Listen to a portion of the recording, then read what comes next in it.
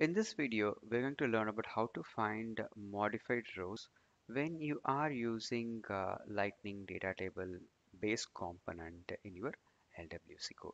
So you will also learn about how to bind the data. You will learn about options to enable inline editing, and this is the core part, and finding modified rows, the entire record that has been modified. So not just the modified fields or columns, the entire record along with the ID, etc. So this is how it will look like, the final output. So I do have a data table which is showing me the list of products, name, quantity, and description. I do have uh, one field that is, that is editable. For example, I can just give that quantity, and I can also give quantity for other product. Now, as you can see, there are just two records that have been modified, right? So the expectation is you go to inspect and then go to console. When I click on save, I just wanted only these two records. As you can see this, right? The modified rows is an array of objects.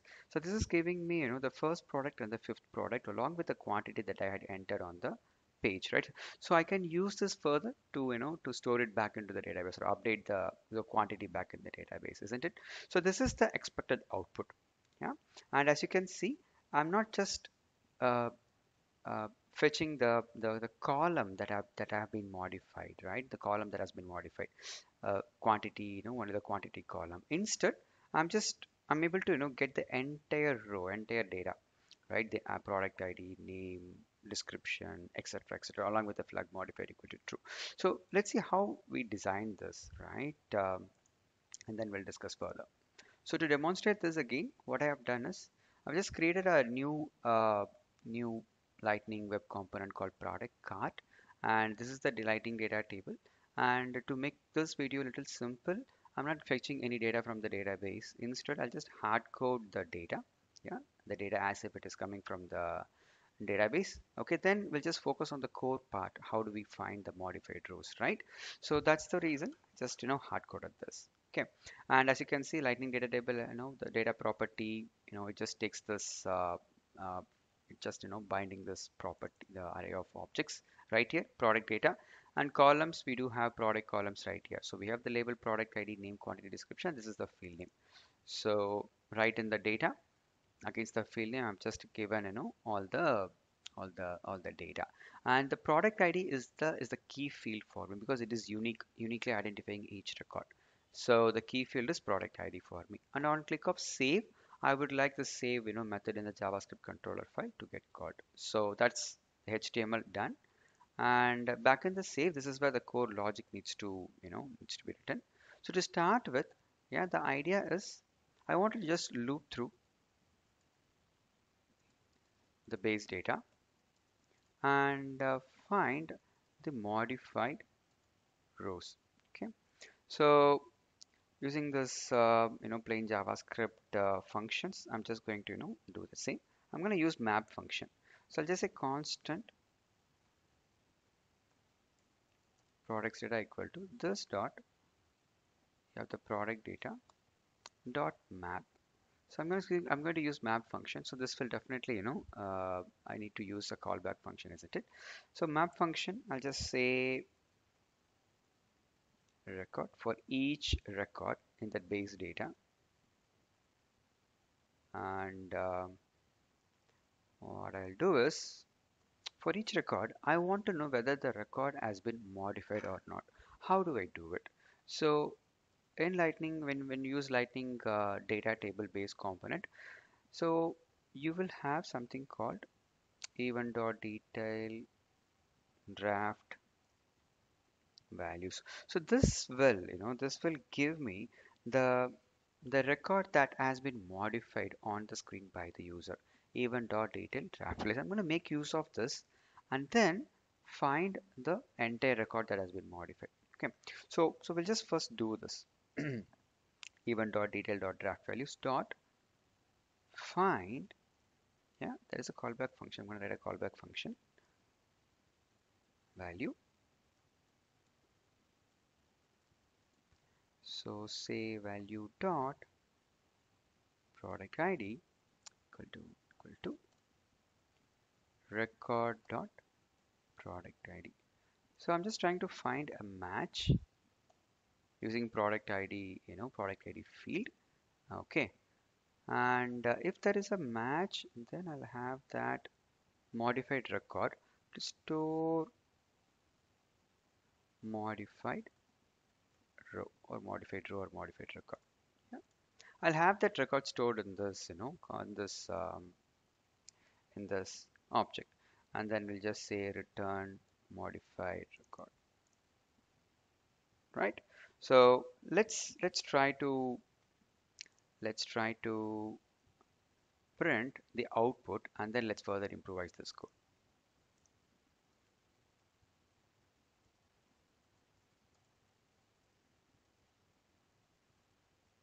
All right, just go to file and then save all. So so this is the first piece of code. Let's first see how this works, then we can further fine tune this code. I'll go to terminal, new terminal, and let me deploy this code. Product cart.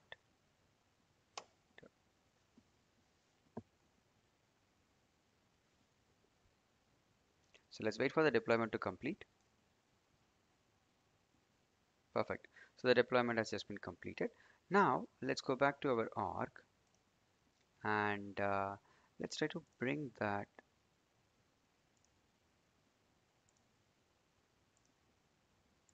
Let's try to bring that component back to the home page. Let's make a edit page.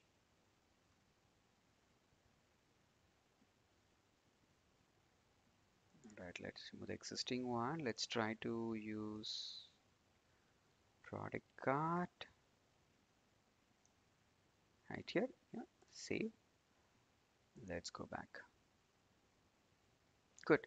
Now I can see, 4 columns appearing and all the data, isn't it? So let's open the console. Let me try to make a simple edit. Just row 2 and also row 5. Yeah. Let's click on save and see what happens. Okay, as you can see, there is object. Okay, maybe I did not stringify this. Let me just, it's an object, right? I just have to stringify so that I can convert that object into a string, and I can just see that value back on the back in the console. So I'll just deploy this again.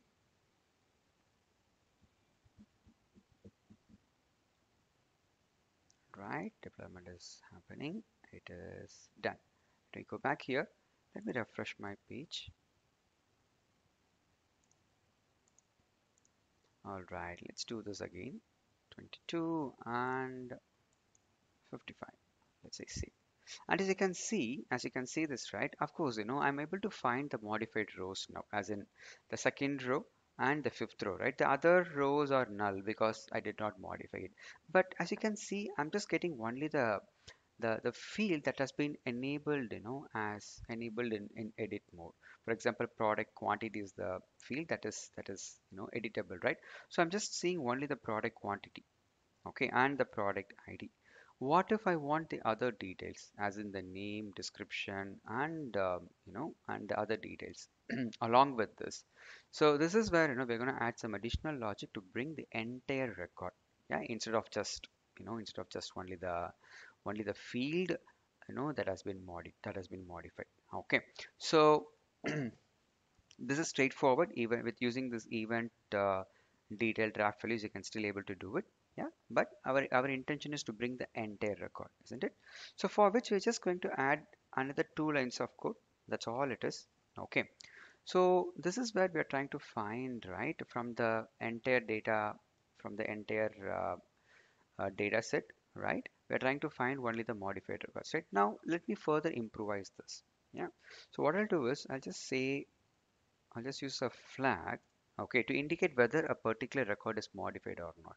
Okay, I'm going to use this flag. And how do I use it? I'll just say if the record is modified, yeah, then certainly, right, I will get an index. Otherwise I'll get undefined. I'll just say if it is not equal to undefined, which means it is definitely, there is a modified record. Yeah, if that's the case, then I'll just create a object modified true.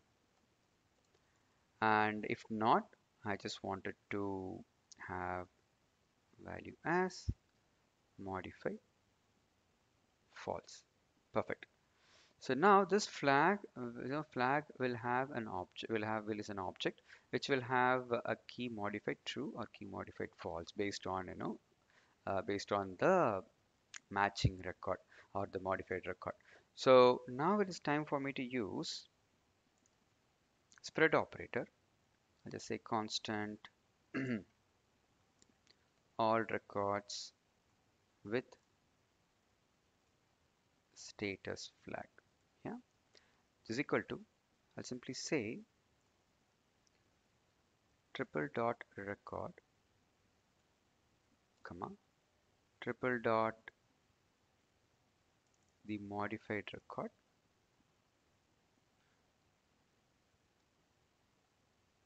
comma, triple dot. Basically, I'm trying to merge all the three objects. That's it. That's what I'm just trying to do it. So this way, I'm able to get a single record. Yeah, with this flag, modified true or false. Let's try to, let's try to run this. What I'll do is I'll just copy this and then I'll just return this one. Okay. So this is the change. I just added two more lines. Let's just try to save all and then deploy and then see what happens.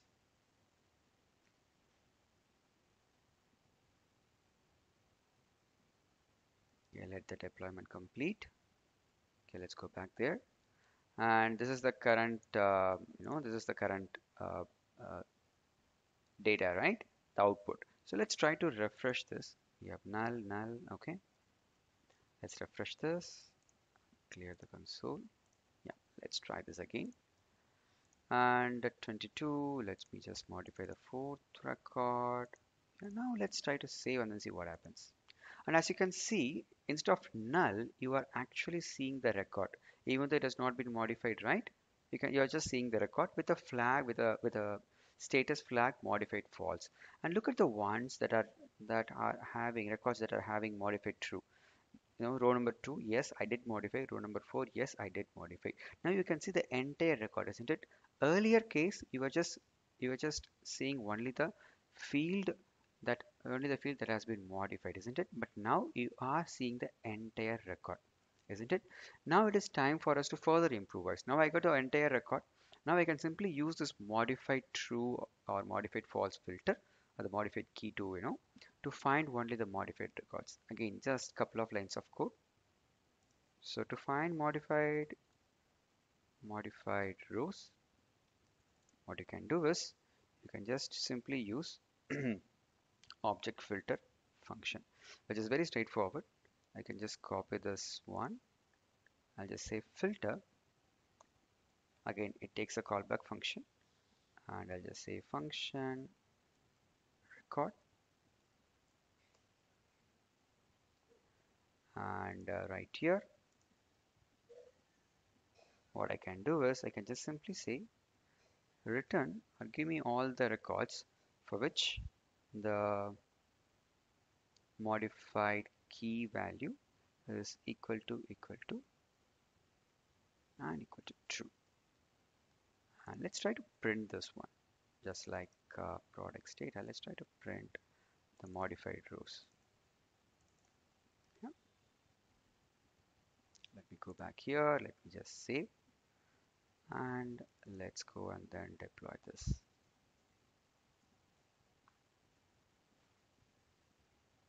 Right, I think it's deployed. Yes, it is. Let's go back here. Let's refresh this page.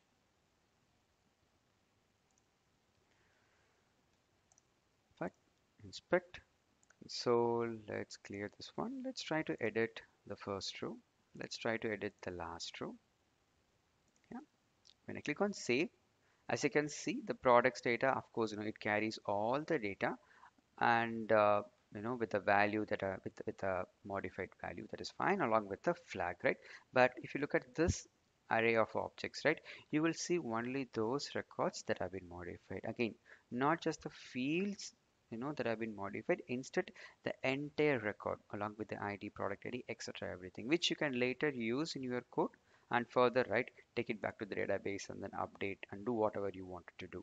Yeah, so this is how you can able to you know find the entire record that has been modified when you are using lightning data table in your LWC code. So this is these are the two key, again, this is one of the approaches in which you can able to find, you can able to do this. You can further optimize this code and then make it little more simpler. That is still there is still room to optimize, but now I hope this has helped you to find the entire rows that have been modified when you're using lightning data table based component in LWC code.